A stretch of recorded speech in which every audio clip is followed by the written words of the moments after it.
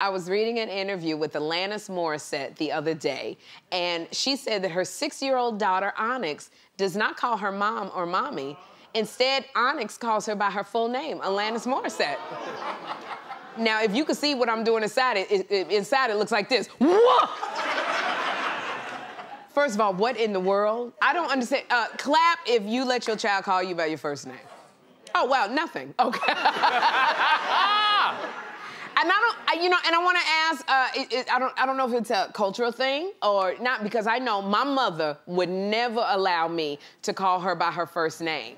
And my mother's name is Laverne. I once called my mother. She was downstairs, and she told me to do something. I said, okay, Laverne. All I heard was the running, the boom, boom, boom, boom, boom, boom, boom. When she ran up them stairs, now, a lot of it I blacked out. I don't remember a lot of what happened after that. But I do know my mother beat me like I had stole her man. Literally. My mother did not play that. My mother, somehow her fingers got wrapped in my hair. And I heard something about, you don't never call me by my first name. And I was like, I was just playing. Like, that is a no-no. You don't use your parents' first name. You know, and I tell Jeffrey, because I tell Jeffrey all the time, you don't call me by my first name. My name is Mom, Mama, or don't say nothing at all. You know?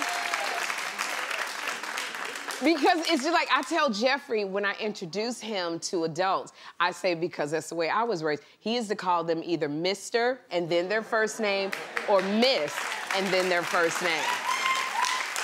Because it's a respect thing. It's like, you know, and when I here's the thing, I'm going to the culture thing. When I introduce Jeffrey to black people and I say, this is Miss James, Mr. James, or this is Miss Eunice, they understand, they get it. It's white people who always say, like I would say to Dean, the director, Jeffrey, this is Mr. Dean. And Dean will go, no, Jeffrey, just call me Dean. Now, Jeffrey's looking at me because he's confused, and he's looking at Dean like, see, my mom, she tells me to call you Dean, and I don't know.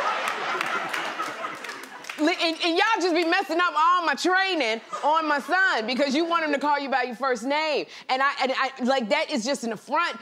You know, it's like, Marco, I can't even take it when I hear it. Because when I was in the 6th grade, I remember I went to it was a mixed school. I moved to the suburbs, and there was a boy. Our teacher's name was like Mr. Griffith, John Griffith. And that boy he said, hey, John. Oh. And I was like, oh, you gon' get it.